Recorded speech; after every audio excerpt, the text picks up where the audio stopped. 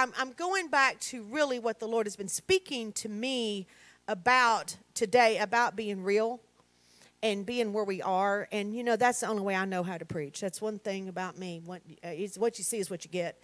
And I don't hide very much. And usually the messages that I get are actually messages to myself first. They always are. And then it's something out of that I can share to you. Okay? And I'm hoping I'm hearing from the Spirit, because if I'm not hearing from Him, that it's probably not going to do much good. I give you some head knowledge, and I give you some Bible studies, and I can give you some history. But let me tell you what I'm interested in. I'm wanting to be a conduit of what is the Spirit saying to the church today. Because that's what's relevant. That's what's going to change your life.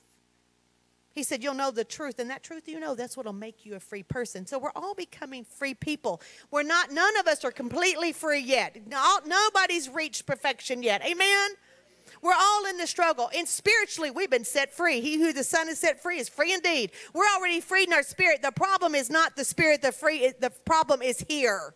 It's my soul, it's my mind, my will, and emotion. So I've been teaching on a particular word for the last 2 weeks.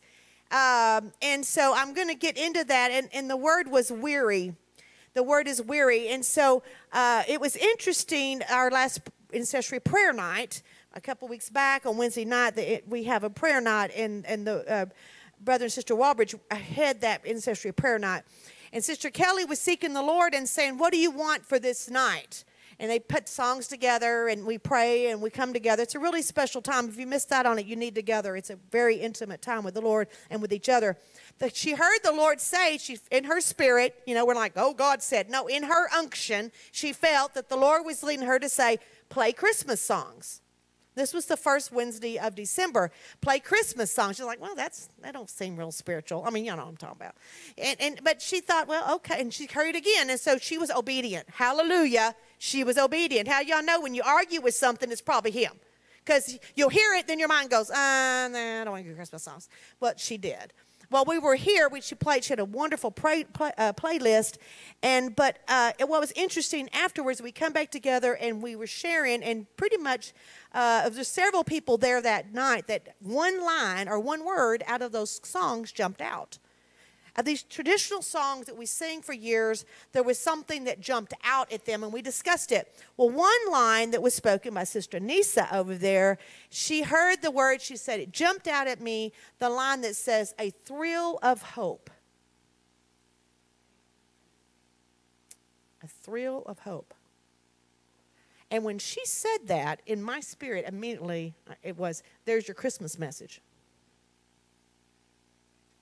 Thank you, Sister Nisa. There's your Christmas message. Well, I really didn't know, what are you going to do with that? But I knew in my spirit, a thrill of hope was going to be the name of this message today. And so as I went to, afterward, I sat down a couple of weeks, whatever, last week or something, and go, okay, I'm going to flesh that out. What was that? I wrote it down, Thrill of Hope. I'm thinking, what song is that? Any of y'all know what song that is off your head? Okay, y'all trying to find it, aren't you? Saying, Okay, well, let me just, actually, I wasn't going to do this. We got it on the deal, but I don't know if I can. I'm just going to sing this part. I wasn't going to do that. I'm going to make it real gross here. Let's clear my throat, do all this stuff. But we're just, that's right. It says, oh, holy night, the stars are brightly shining. It is the night of the dear Savior's birth. Long lay the world in sin and error pining, till he appeared and the Spirit felt its worth. Now listen to this line. A thrill of hope. The weary world rejoices, for yonder breaks a new and glorious morn. So fall on your knees. Oh, hear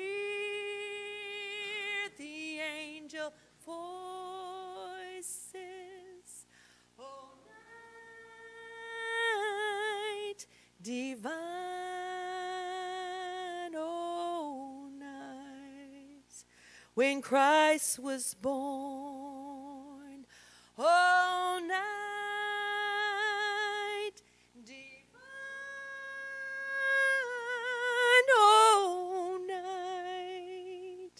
all night divine.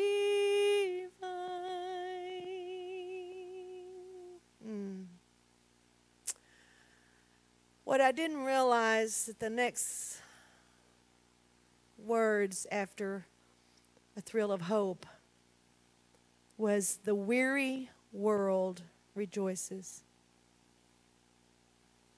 The very word that I've been teaching on for 2 weeks. The Lord spoke to me 2 weeks and said, let not your heart. He said, don't become weary in well-doing. For in due season you'll reap if you faint not. So I've been teaching on what it means to be weary, and we learned that that word weary is not just to be tired, but it actually is it's a heart word. It means to really become disheartened, to be heartsick. It's deeper than just a tired body and a mind that's wore out. No, it's something deeper than that. It's way down deep. And this song says, a weary world.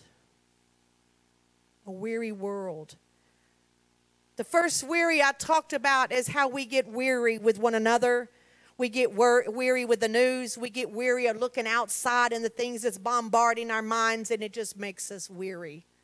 And we can even get weary with one another. We can get weary in well-doing. And we can look around and go, well, I'm the only one getting here early. Why am I doing this? And I taught all that whole message about being weary in well-doing. But we got to continue. If not, he said, you will faint. And that means you fall out, you let go of your grip. And he said, then you lose your harvest because you don't reap what you went to start with. And so you just start over the loser loop. And every time you get up, and all of a sudden, if you don't hold on, if you relinquish that and you give up, then what happens, you fall back around the loop and you start over. And that can happen on many levels. How many of you know what I'm talking about? Another relationship you messed up. Another time you're going back and getting a chip. Another time you're having to go and pay off this or do this or apologize. All these things that we can become weary if we let go and we stop fighting that fight of faith to hang on. The next weary I talked about last week was becoming weary with ourselves. Regret, remorse.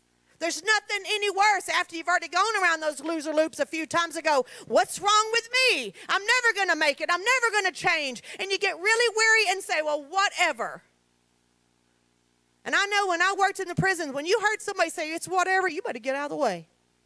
Because they're throwing down and it's whatever. I don't even care what happens. I'm at the point of giving up. It's whatever.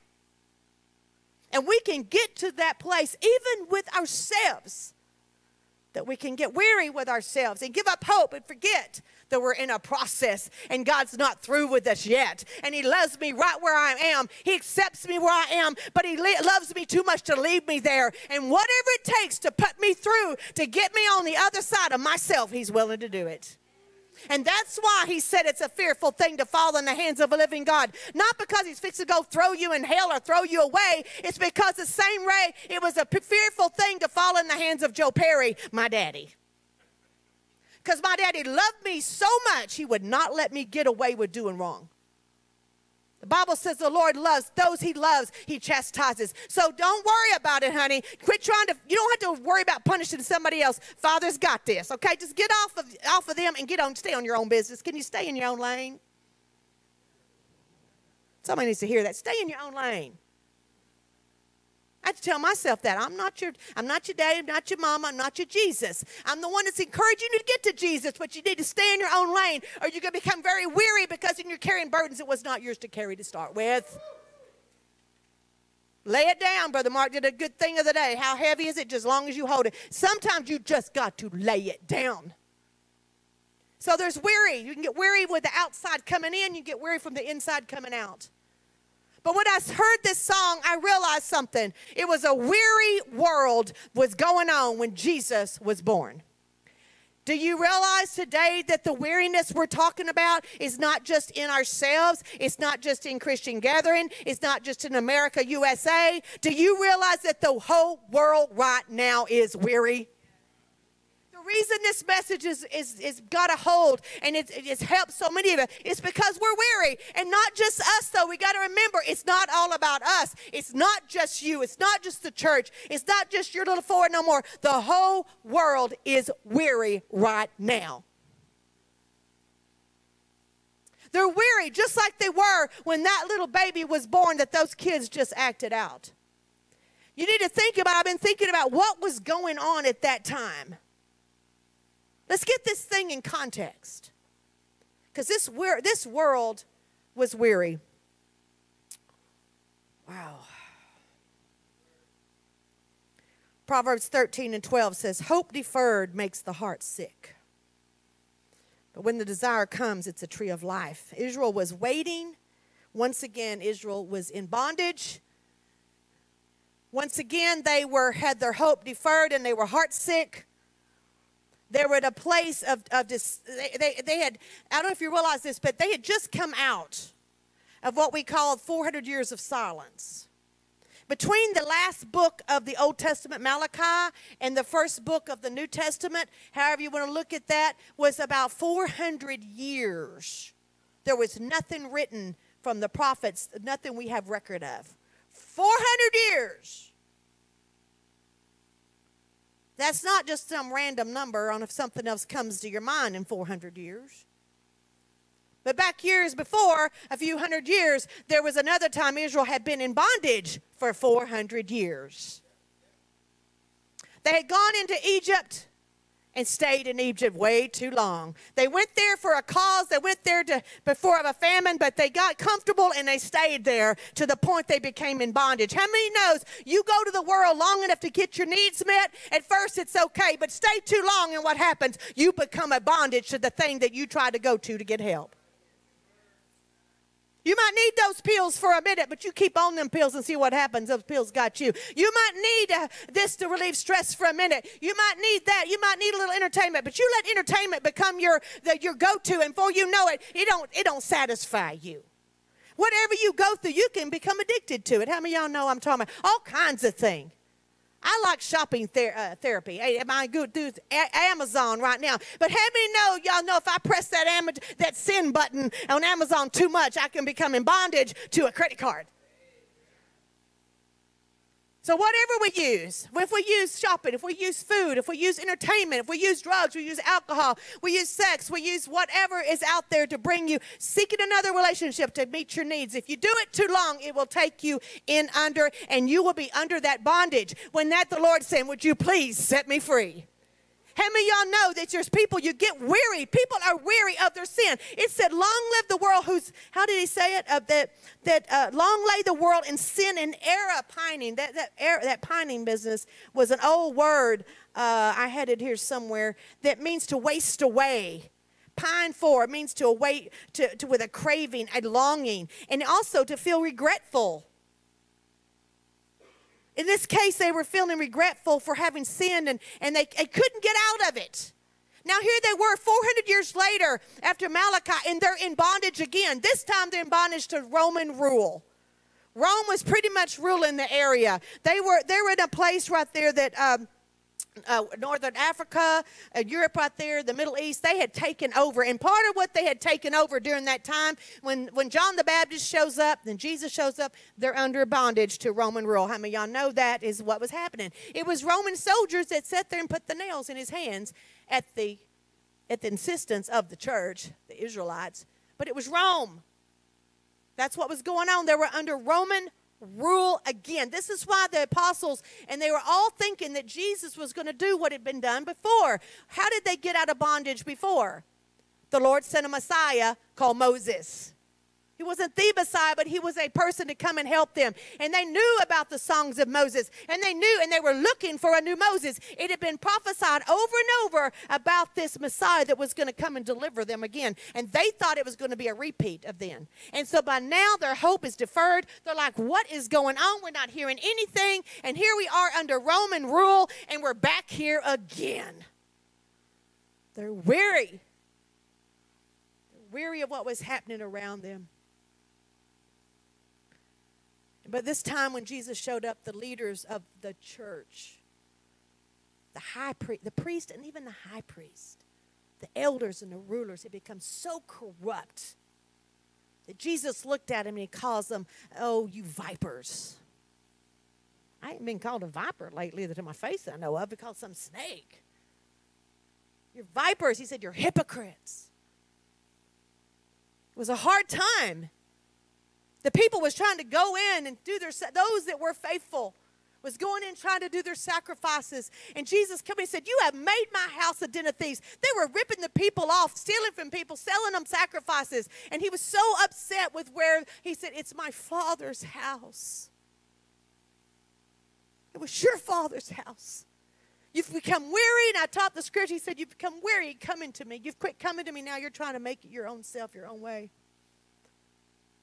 They were a weary world that was pining away. There was people that was looking for him. In the middle of it all, there was the faithful.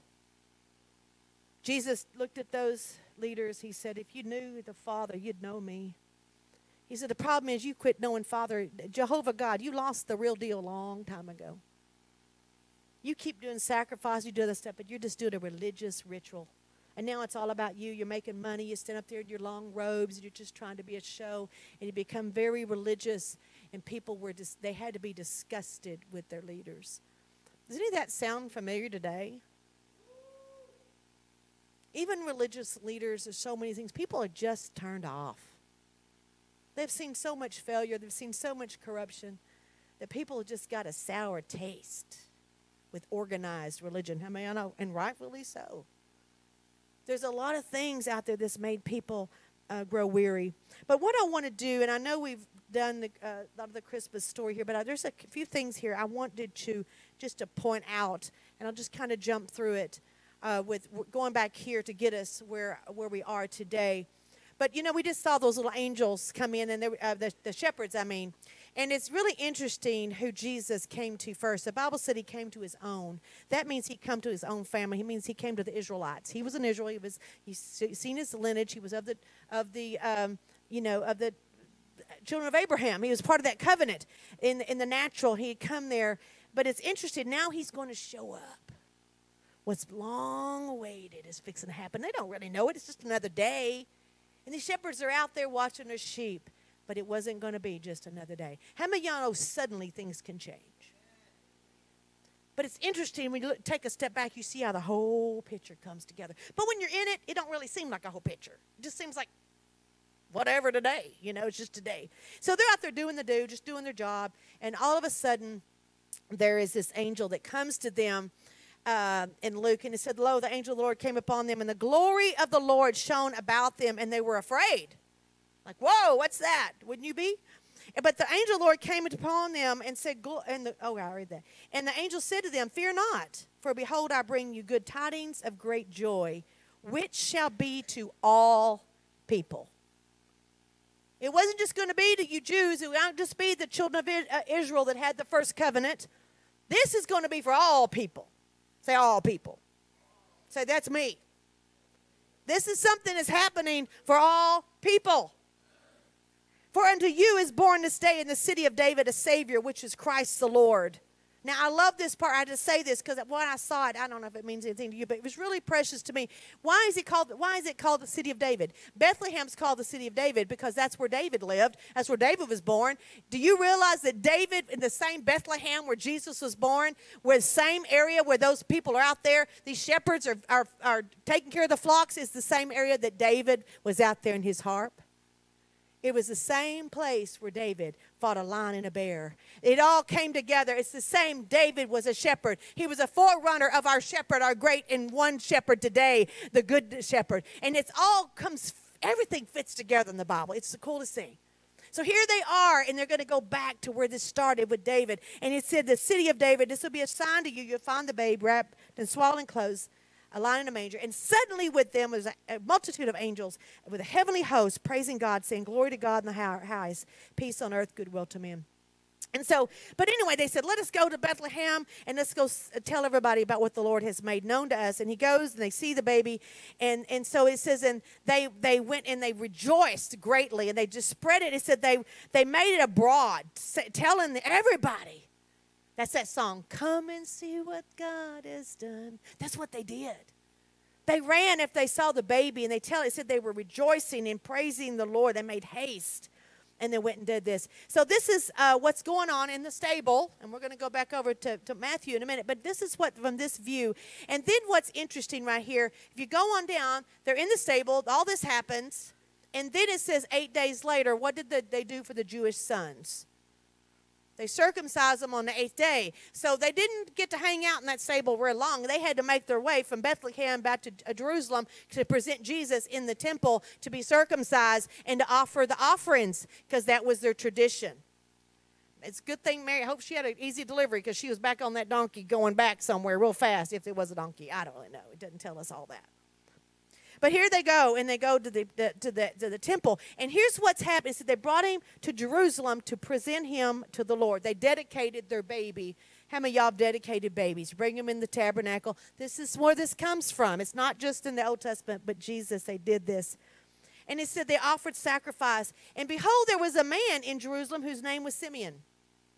Okay, so Simeon was the same. He was a just and a devout man. He was one of those that did not lose his relationship with Jehovah God. He was still looking for Messiah. He had stayed faithful in his heart. He was just and devout. It said, waiting for the consolation of Israel, and the Holy Ghost was upon him. What's the consolation of Israel? That means to be consoled. They were waiting for Israel to have some consoling, because Israel was in a bad way again. They were back in bondage. They were not in a good way, and they needed some consolation. They were hurting. And this man was there, and he said, in the Holy Ghost, and it was revealed to him by the Holy Ghost that he would not see death before he had seen the Lord Christ. So he had been told, you're not going to die before you see the Messiah. Okay? So he was looking. He was expecting. And it said, and by the Spirit, he came to the temple. So he had one of those little urges, like what Nisa had with the song, what different ones. You have that little urge, I need to go do this, like Sister Kelly had the urge, just play Christmas music. You didn't know the message was going to come out of that with you and this thing. And so he had an urge. He said he came by the Spirit to the temple, and when the parents brought the child Jesus to do for him after the custom of the law, he took Jesus in his arms, and he blessed God and said, now let your servant depart in peace according to your word. For my eyes have seen your salvation, which has been prepared before the face of all people. Again, it's all people. The second person here, all people. A light to lighten the Gentiles and the glory of your people Israel. The Gentiles is us again. He was saying right from the beginning, this is a change. The Old Testament, the covenant was just for the Jews, the children of Israel. But this is a new day. And this is going to be for the world. God so loved the world. Behold, the Lamb of God that takes away the sin of the world. This was going to be bigger, and it started right there at 8 days old in the temple. And also there was one Anna, a prophetess, which departed not from the temple, but served God with fastings and prayers night and day. And she coming in at that instant gave thanks likewise to the Lord, and spake of him to all them, all them that looked for redemption in Jerusalem. This woman, at the very instant that this one man's doing it, she walks in, and there's two people confirming right there. And it was about all. She goes and tells everybody in Jerusalem what was happening. This woman right here, this prophetess, she was an elderly lady. She was a widow. It tells about, I didn't read all the things about her. But here we are, two people right there confirming. We have angels. We have shepherds. Now we have these two prophet and prophets in the temple talking about that this was something that was for the world. Now I'm going to jump back over here to Matthew's story, and we saw part of this here, and I'm going to read that. When Jesus was born in Bethlehem of Judea in the days of Herod the king, we're going to talk about what was happening at that day. Herod was king at this time, and behold, there came wise men from the east to Jerusalem, saying, where is he that is born the King of the Jews? For we have seen his star in the east, and we have come to worship him. Okay, these were not Jewish people that had the law of Moses, that had the scriptures, that had the prophets. These were strangers. These were Gentiles. apparently pretty wealthy. They had brought some pretty good gifts there, some gold, frankincense, and myrrh, whatever that is. They said, we have come to worship. They came for one reason, to worship a king. They were looking for him. I don't know what prompted them, except they saw a star, and something inside these Gentiles said, we've got to go. And when Herod the king heard these things, he was troubled, and all Jerusalem with him. I used to wonder about that. Why was all Jerusalem worried? Well, you'll find out real fast. They had reason. They knew this king. They knew what was happening in the world at the time. It was a hard time to be alive with Herod as your king. And he gathered all the chief priests and the scribes of the people together and demanded of them that, where's this Christ supposed to be born at? Now, he was supposed to be a Jew. He was actually designated by the Romans to oversee and rule on their behalf. Okay? But he demanded, where's this Jesus going to be born at?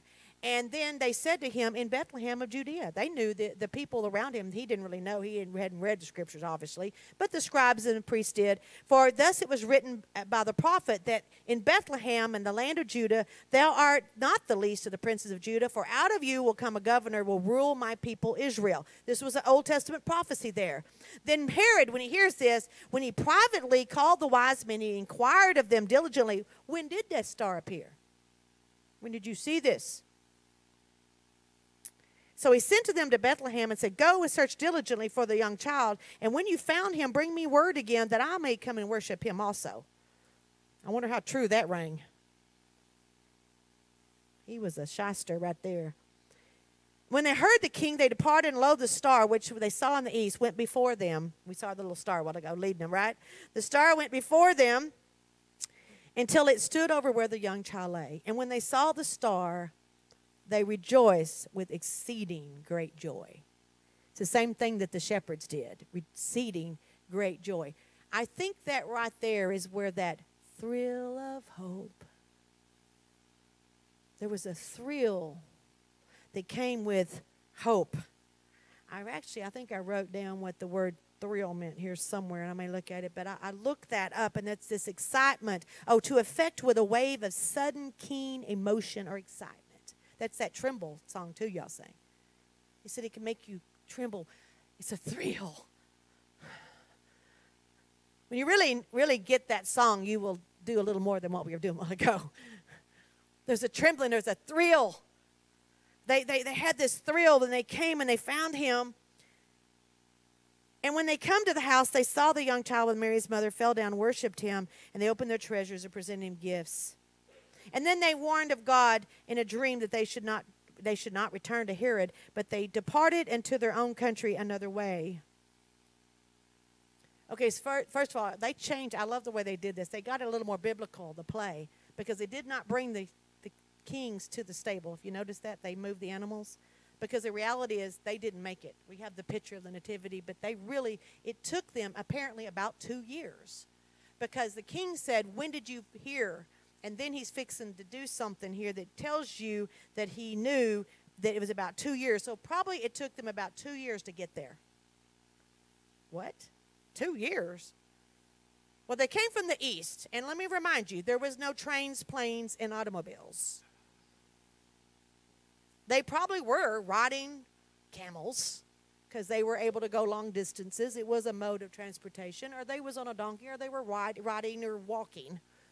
But it took them a long time to get there. That's why they got the thrill of hope. They even changed the baby doll out to about a 2-year-old a while ago and held him. Did y'all see that? Thank y'all for teaching our kids. Not we're going to fall out of that. But it's a big deal because it took them a long time to get there. Some people can't even get to church when it's 5 minutes down the road. These people went 2 years to see the king.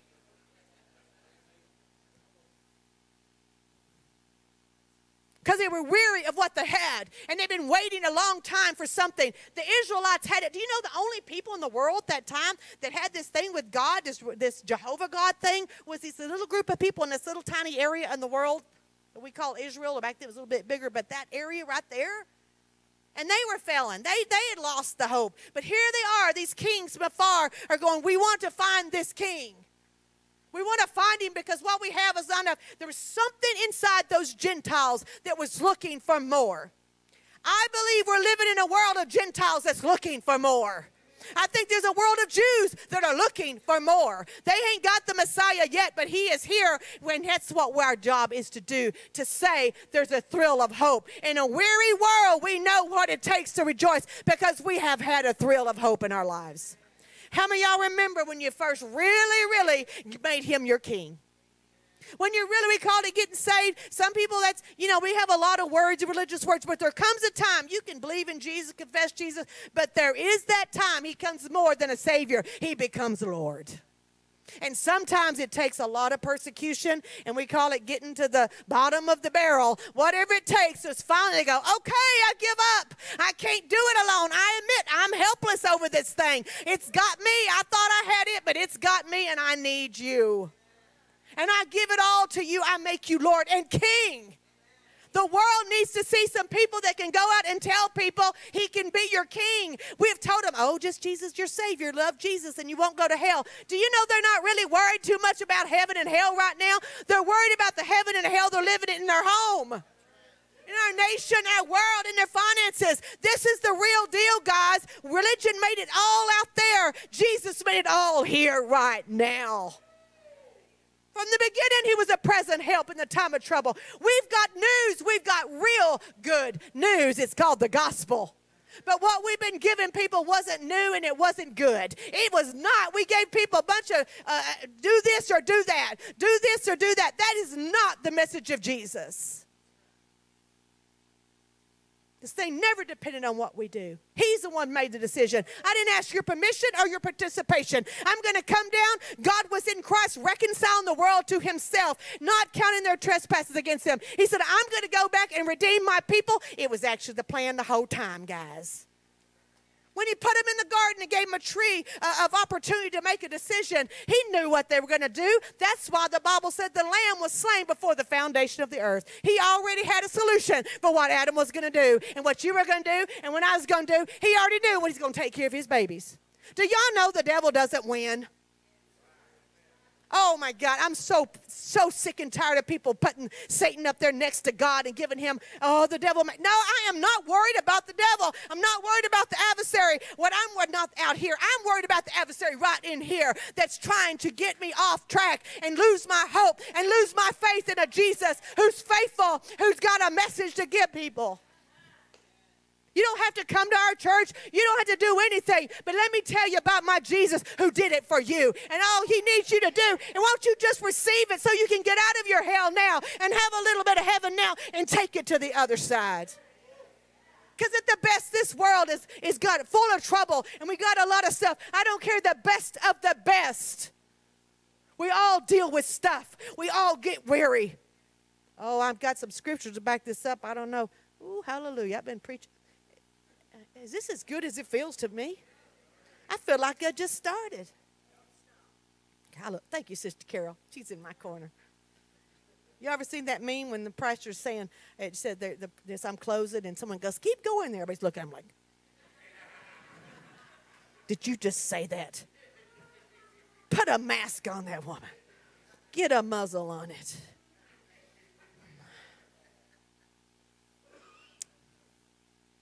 I'm all over the place here.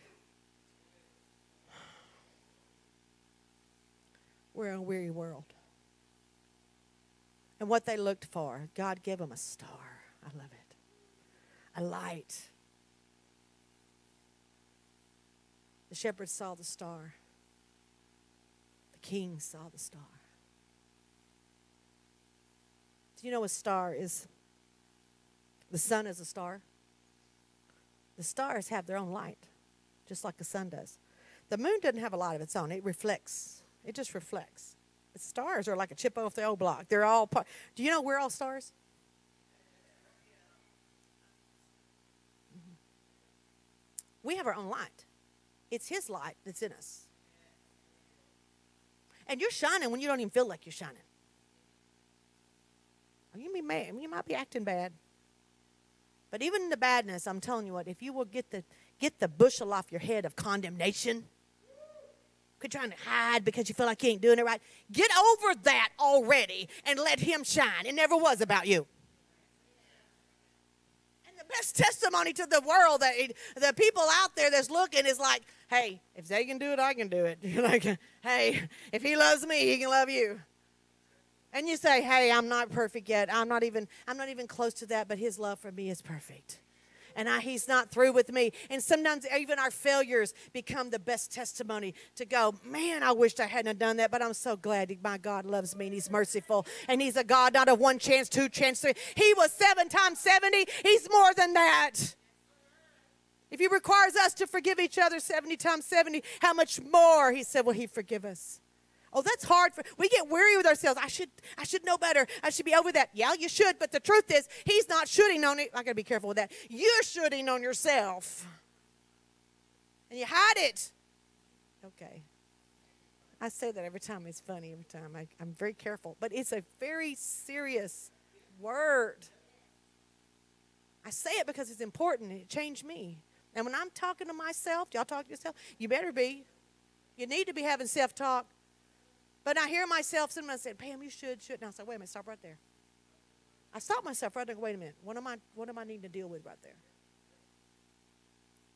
If not, I will get weary with myself. Let me tell you let me tell you the scripture today, what they're looking for at the stars. I'm going to go over here to Romans. I don't know if I finished there or not, but it's okay.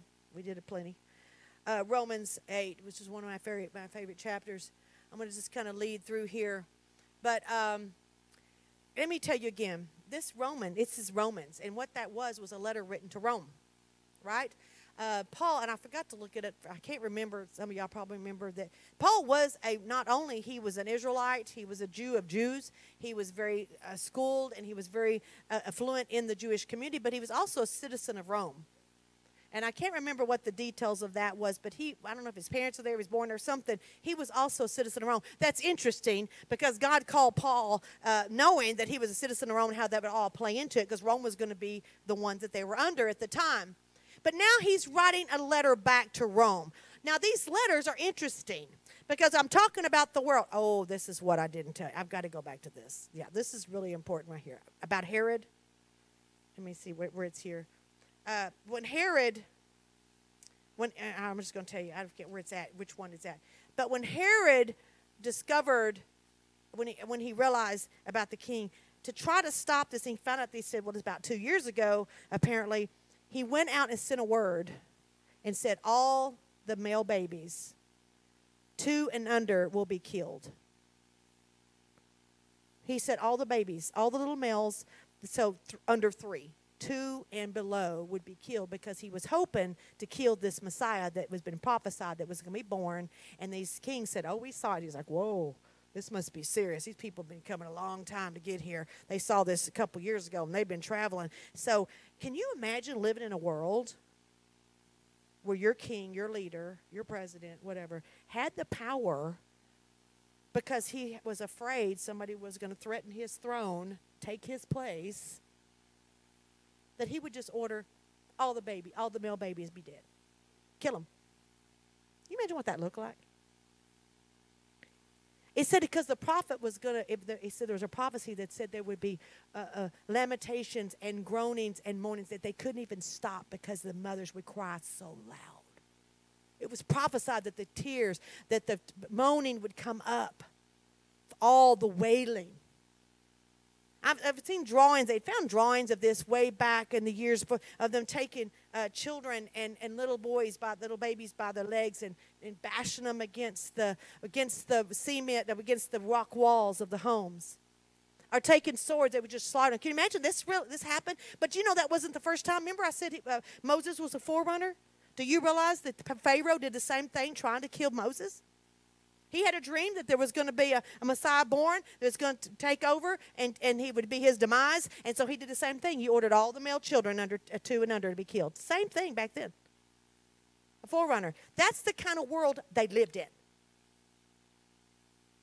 And we're over here whining and thinking, oh, somebody's going to take my rights. Well, you might, and that's not a good thing. We want to fight for our rights, but the truth is nobody's ripping your babies out of your arm and bashing their heads against the cement. But this was the world. This is how evil it was. It was how wicked it was. This is why when they got a thrill of hope, oh my gosh, there's a Messiah. He's here. He's going to deliver us from these tyrants. These people that killed my baby. Killed my neighbor's baby, my cousin's baby. All of us. They killed all those children under 3. This is the world that they lived in at this time. And then, okay, Jesus comes, and they think he's going to be the Messiah, or he's going to be the Moses, and he wasn't. He was going to be Messiah, but it wasn't going to look like what they thought it was going to look. Do you know he never messed with Roman rule? He never addressed it. He did not get involved with the local government. In fact, he said, you give Caesar's what's Caesar's. Oh, I know he's overtaxing you. I know he's doing stuff, but you know what? God will provide. Peter, you need to pay your taxes. Why you get any money? We'll go to fishing. Well, I can do that. He caught a fish that had gold in its mouth enough to pay the taxes. Do you not know God will provide for you? He'll provide for you to obey the laws of your land. Unless it's some sinful thing they're having you do. This is where we were at. Let's get real. He did not overthrow the Romans. In fact, it got worse. After Jesus came, after the day of Pentecost, all of a sudden now the church is under severe persecution. The persecution wasn't just from Rome now. It's from the church itself, or the Israelites who rejected Jesus. Those Jewish leaders who, just like the king, didn't want anybody taking their place. That's why they crucified Jesus. Because he said, you're king of the Jews? No, you're not our king. And so this is where we are again. And now the church is under such persecution that they have to run for their lives. And so that's why we have all these letters called the Corinthians. That's the church at Corinth. Philippians, that's the church in Philippi. Romans is the church in Rome. So these are people that left, scattered, and took the gospel and set up now. They're all around the world because they've been scattered because of persecution. So what looked like a really bad thing, the Bible said it ended up being a good thing. Because if not, they'd just sit around and had church all day long in Jerusalem. How many of y'all just want to we just want to sit around and have church? I'll tell you what COVID's done. It's scattered some things, and it's brought some things. And I'm telling you what, you can do nothing against the gospel, only for it. And it will turn around for good if you just hang on long enough. Oh, don't you count yourself out. Don't count anybody out too soon. Especially not God. He ain't lost any control. He's not lost any control. There's a bigger picture that is happening. It's going to happen. We're just in the details right now. We can't see it. Right? So here we are. They're now all over. And they're in terrible persecution. They're being fed to the lions. They're fighting in the arenas. They're using them for sport. They're throwing them in jail. Right there, even Apostle Stephen, Paul, before he was still Saul, before he got converted, he stood there and had them stone that boy to death and preaching a wonderful revival and many people being saved and healed and miracles. He was stoned. Stoning is a pretty graphic death. It's not like the guillotine. No, it's a long, torturous thing, just like crucifixion was, which was a Roman way of torturing people to death. That's the world they lived in. You didn't die quick. You didn't get no lethal injection. You got hung on a cross. You had terrible things. You got stoned to death. So here we are, and this time, when you read the letters, you need to get them in context. Because it was under great duress, great stress, and great problems. If we can get encouraged to see how they got through it. But Romans 8, and I'm just going to look at 18. I'm going to jump through here. 18, excuse me. I'm not in Romans. I'm still over here in Luke. Romans 8, and I'm just going to jump through here. Verse 18 says, now here's Paul. He sounds a little Texan right here. He says, for I reckon. See there? We all right.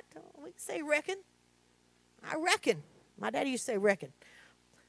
For I reckon that the sufferings of this present time are not worthy to be compared with the glory which shall be revealed in us. Now, a lot of I was going to use a different version of the Bible, but there's some of the things, this is one of them that just irks me.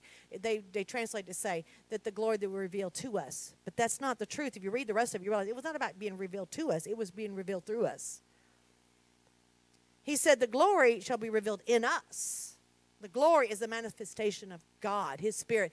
He said, then he goes, for the earnest expectation of the creature awaiteth for the manifestation of the sons of God. The world is weary, waiting for the manifestation of us, the God in us. Your neighbor may be waiting. Your co-worker's waiting. He said the whole world, the creature is us, humanity. They're waiting for the manifestation or the revealing of the true people of God. 22, it says there, 8:22, for we know that the whole creation groans and travails in pain together until now. Here they are, they're suffering. He's writing to the church in Rome. This is a Roman church. Because he went to Rome in chains. He went home to whatever he went to Rome. He went there because he was being tried, and they took him in chains there. And it was terrible just getting there. Shipwreck, all kind of stuff happened to the man. But here he is. He's now writing to the church that's in Rome now. They've scattered there, and it's not just the Jewish people, but now there's some Gentile people that's been born into the church. And he's talking to them. He said, us, other people, we've been persecuted. Here we are. We're in Rome now. We all know that everybody's groaning and travailing in pain. Can you imagine? They felt like everybody was, because it felt like, have you ever been to suffering? You think everybody's suffering? But the truth is, right now, the whole world is groaning. We're in this boat together because we've never been here before. Nobody's been here before. He said, they were trailing. But not only they, let's go to the next verse. But not only they, but ourselves also, which have the first fruits of the Spirit, even ourselves groan within ourselves, waiting for the adoption, to wit, the redemption of our body. He said it's not just the world that's groaning right now. It's us too. It's the church. We're waiting to get out of here. He said, man, we're ready to get out of here. But he says, but we are saved by hope. We're saved or delivered because we have hope. But hope that is seen is not hope. For what a man sees, why does he yet hope for it? But if we hope for that which see not, then with patience we can wait for it. The thrill of hope. It's hope that people are looking for. They're looking for hope. I had the definition, what I think it was, one of it said that hope is believing that what is wanted or desired will come to pass or work out for best. To look forward with expectation or trust. I always say it's expecting good to come. He said if you don't lose your hope, if you don't lose your hope, if you don't lose the thrill of hope, then you can have patience to wait for whatever it is you're going through. They were going through severe persecution, much more than probably any of us. But we all have our stuff we're going through. He says, for we hope, because the Spirit helps our infirmities. We don't know how we should pray as we ought, but the Spirit itself makes intercession for us with groanings that cannot be uttered. He searches the hearts. He knows what's the mind of the Spirit, and He's making intercession for the saints according to the will of God. Last week I told you where Jesus told Peter, you're going to fail me, Peter, but I'm praying for you that your faith fail not. But here this says the Holy Spirit is praying for you. Y'all, you're not alone in this. He's interceding for us to get through whatever it is you're going through. Because verse 28 then that sums it up. Because there is a payoff. He said, you will what? You'll reap if you don't faint. He said, for we know, and we know that all things work together for good. Those that love God, those are called according to His purpose. Hang on. Hang on. This is what we need to tell the world. But they're waiting on us. They're groaning for the manifestations. Get the condemnation off. Get the lies off. Get over whatever you've hidden it. And let the world know that there is a hope that's in this world. I'm going to just throw this in there for some of you guys that might need this. Because this was interesting to me. And as people are talking to us today, this is really important, because what we're hearing, people want to draw me into discussions about end time, And we were talking the other night, it's something we had, and somebody was talking about somebody was coming to them and saying, well, what about this and at work, and what about the mark of the beast, and what about this? And they were wanting to get into, do you think this is the end time? Do you think that the one world government? And how many of y'all hear all these questions? And they're out there. But the sister was really good about it because she didn't get pulled into that. She basically said, I don't really know about all that. I'm just kind of paraphrasing. But I do know that where you're focused, right now you need to be focused on what's going on in your home. We can get distracted and want to give energy to try to figure all this stuff out and trying to figure out revelations, all that stuff. Well, what you need to do is figure out right now where you and the Lord are in your home. And so all that's going to take care of itself if you're walking with Him. How many of y'all know there's a shortcut to this? We don't need to know everything about Revelation. I'm just telling you, there's a lot of stuff there that's, okay, I'm not going to get off on it and tell you. But if you're interested, I'll talk to you. I don't really talk a lot from here because what it does, it keeps people cross with you. And they think, if we don't believe that alike, I can't believe anything else. Do you know that we can do a lot of things together? We don't have to believe everything the same. I don't think two people in the house think about end time the same. And that's okay because things are being revealed as we get there. But I can tell you this, that whatever is going on right now, I'm just going to say this. It sounds weird. I hear people saying all the time, and the news says it, and everybody says that the world is getting worse. The world's getting darker. The world's going to hell in a handbasket, basically, especially America. Man, we're doomed. Do you know if you look at the bigger picture, step back, the world is not getting worse. The world is getting better. Well, the news doesn't say that. Let me just read you something I looked at. When Jesus was a baby, the Roman Empire dominated the civilized centered around Europe, Middle East, Northern Africa. In Italy, at that time, approximately 49% of its population consisted of slaves. Let's go back to Jesus' days. 49% were slaves. They were taking over the world, and as they conquered nations, they either killed the people or they took them as slaves. That's what was happening. That's the world back then. Let's talk about how it gets better. In the last 160 years, life expectancy in the United States has risen from 39.4 years in 1860 to 78.9 years in 2020. Let me say this again. In 1860, United States, the average lifespan was 39 years, 4 months. Most people in America did not live to see 40. Did you know that? Let me tell you lately what's happened. Between 1960 and 2015, the life expectancy for the total population of the United States increased by almost 10 years. In 1960, the average was 69.7. In 2015, it was 79.4.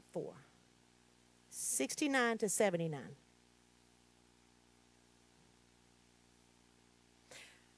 There's been a marked progress in reducing poverty over the last decades. Since 1990, more than 1.2 billion people have been lifted out of extreme poverty. Let me say that again. Since 1990, more than 1.2 billion people have been lifted out of extreme poverty. And the child mortality rate has dropped more than half in the world. You don't hear that on the nightly news. Get this. Now, what about the church? Oh, the church is declining. Christianity's going on too. According to the 2002 Pew Research Center survey, which has been doing this for years, there were more than 2.2 billion Christians around the world in 2010. More than 3 times as many as the 600 million recorded in 1910.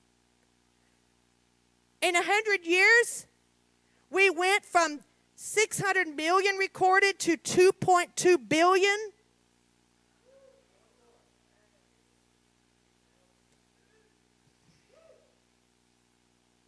The deceiving enemy tries to make us look like it's all going down the tube. Even in America, we know that you look at different statistics. They can all be messed with. But statistics. One of the problems with statistics with that is people are leaving, y'all know this, mainstream denominations. There's little churches like Christian Gathering popping up all over, right? Victory Tabernacle, Joy Center, Hope Center, whatever. They got all these words. It's not so much First United this, First United that. It's a lot of just people are meeting in homes. But even that, what I marvel at is back when I was, I guess in my 20s, the largest church in America was First Baptist Dallas, and I think the membership was like 6,000 people. It was the largest church in America. Now we have many churches, over 30,000 members. We call them mega churches. They're buying out stadiums. Don't tell me Christianity is dying.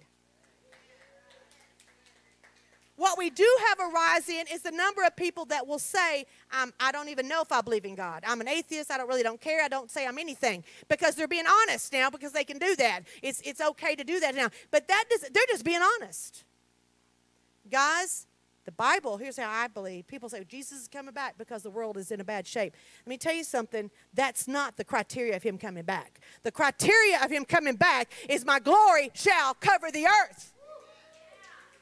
I will make a state in that. I can say that. I don't know all the answers to the end time. I don't know everything that happens after we die. But I do know this, that his glory, he's coming back for a glorious, victorious church. He's not coming for some little ragamuffin hiding behind a rock like I was taught raising up. You better hide because they're going to cut your head off. They're going to do this, all this stuff. And we had this gloom and doom, this terrible picture. And then some people believe he's going to take the church out. Then he's going to pour out his wrath. And it's going to be all this terrible thing. I personally don't believe that at all. I believe whatever wrath, whatever happened that need to be punished was put on the back of Jesus. Jesus paid for all of our sin. He paid for every single ugly deed that was done or ever will be done. God is not a bloodthirsty God waiting to take vengeance on people. Pour out his wrath. Well, what about the scriptures? What about them? I know all of them, I promise you. But you know what I'm doing? I'm not leaving any out, but I'm looking at the answers. But I'm starting with the end in mind. I'm going to teach on that. What I do, the end was always a perfect picture. The aim was always his bride being reconciled to him. And it might get really ugly and dirty, and all that stuff might happen. There might be a mark of the beast. There might be and all that kind of stuff, tribulation. But let me tell you something. The whole reason for it is not to punish people. The whole thing is to bring people to their knees. So they say, fall on your knees. Oh, hear the angel voices. He will let us go through hellfire and brimstone like he did the early church to get them out of their comfort zone and get them to Rome and get them to Philippi and get them to Ephesus and get them out of their comfort zone and get them out there. If we have to lose services in here again, I don't know. I promise you, more people heard my messages during COVID, me sitting on my porch speaking to people all over. Listen to my message on the internet. And I'm telling you, he's a lot more interested in people getting the good news than they are us getting to sit on our patio pews. As much as I love it, as much as we need it, there's something more important. He is not just worried about his church anymore. He's worried about the world. It's not about the Israelites. Now, Israel is somebody who's wanted heart. He's not just looking at us. He's always loved the world. And he's challenging us to do it. I can tell you I am looking forward to speaking at Frank's funeral. His memorial, because Frank is why there's a lot of you that's done it, but Frank took my words literally and went out there and was hands and feet of Jesus to the world. He and I are the same age. I'm like 3 months older, and he always rubbed that in. But I'm going to tell you something.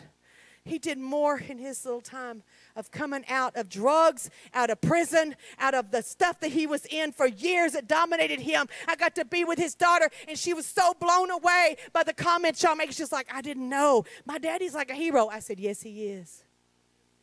He's a celebrity around here because he brought food to Carol's village. Because he took care of me and Gary. He's the only person I just let him show up at my house at 7 o'clock, unannounced. He said, I ain't going to bother you, Miss Pam, but I got this for you. We'll leave it here on the porch. It just might be the simplest little thing. He didn't ask much from me. I didn't realize when he's gone. He was not a squeaky wheel. I miss him. People going to miss you when you're gone? You know, it's time to make up for lost time. We got life to do. We got a weary world that's moaning and groaning for the manifestation of the true children of God. What a real Christian looks like. They look like an imperfect man called Frank.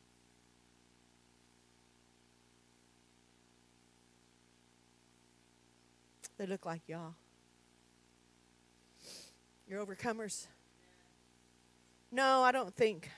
Even the world, you can Google these things and you can look it up. You'll find out this world is not getting worse.